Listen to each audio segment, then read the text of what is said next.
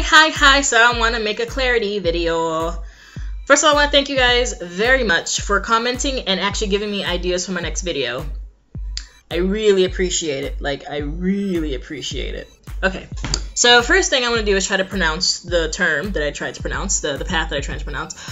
Druid. Now, I talk with my nose, so I'm very well aware that it probably sounds weird coming out of my mouth, but I think I'm doing it right. Druid. Druid.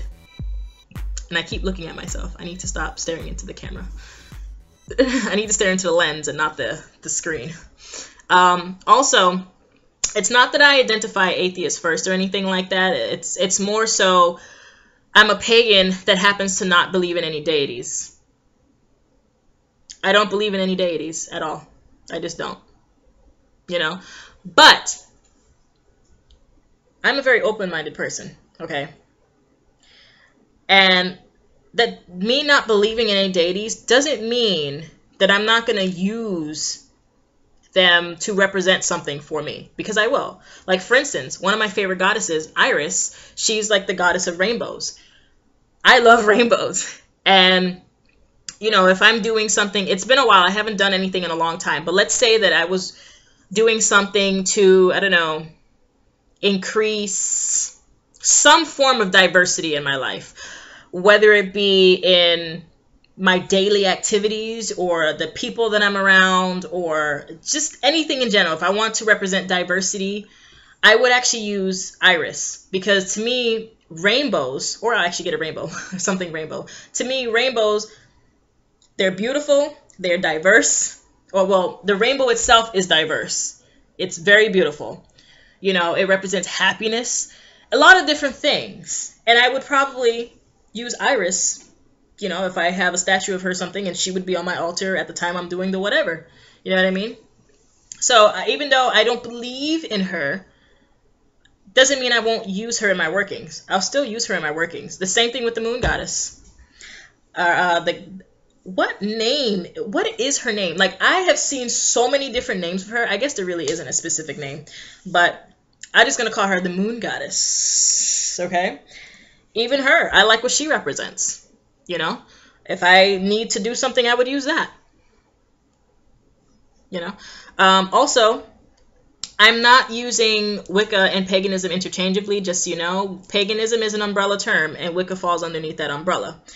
Some people don't agree, but it falls underneath that umbrella. From what the research that I've done and the life I've lived, from the point where I started anyways, that's always something that I've noticed, okay? So that's just, you know, I don't know, maybe because of how I talk, it sounded like I was, but I really didn't mean to, you know, I know that there are different things, but it is something that does follow underneath the pagan umbrella. It does. So just to throw that out there. I don't know if it's because I said something about the kind of guy that I want to date, and I may have done something like this, because I tend to talk with my hands in my head and my mouth and my eyeballs. Well, obviously you're going to talk with your mouth, but, you know, I tend to talk with my body a lot.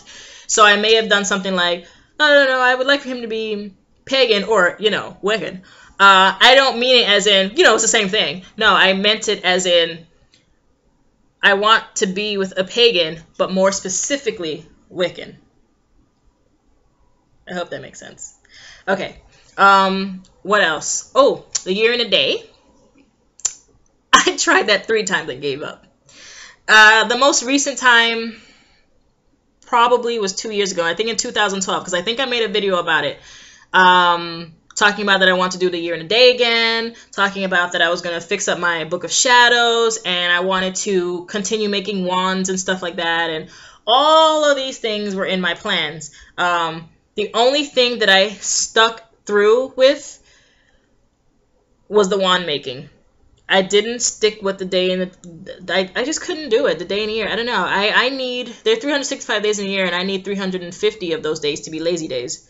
It's terrible, you know, but I enjoy crafting, and I am going to continue making wands and stuff. Just right now, I'm not in the right place. When my life changes and I get into the right place, I will get back into all the things that I love to do, okay? Which includes wand making, and I'm going to do more than that too. And I want to make them not just from sticks, like from different things. So you can get different energies from them. But anyways, I gave up. I did. Oh, the Book of Shadows. I think I've mentioned this before. I gave up on that too. Because my Book of Shadows is way too diverse, and I realized that I just need a separate book for everything. So I think my Book of Shadows is just going to be spells, and then everything else is going to have its own book.